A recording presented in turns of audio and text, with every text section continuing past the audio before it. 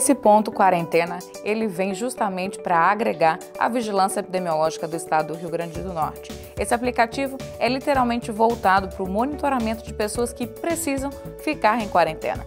Então, com essa aplicação, nós teremos condições de estar monitorando o estado de saúde dessas pessoas e, principalmente, se estão cumprindo com todas as recomendações para o seu isolamento. O aplicativo ele vem a agregar justamente nos processos de trabalho já desenvolvidos pela vigilância epidemiológica, não somente do estado, mas de todos os municípios do Rio Grande do Norte. Então, dessa forma, conseguiremos estar cada vez mais perto de todos os pacientes que precisam dos nossos cuidados. Nesse momento de pandemia, precisamos de todos os auxílios necessários e, principalmente, da inovação tecnológica, de modo que nós possamos chegar aonde, em vias normais, seria um processo muito mais lento e demorado.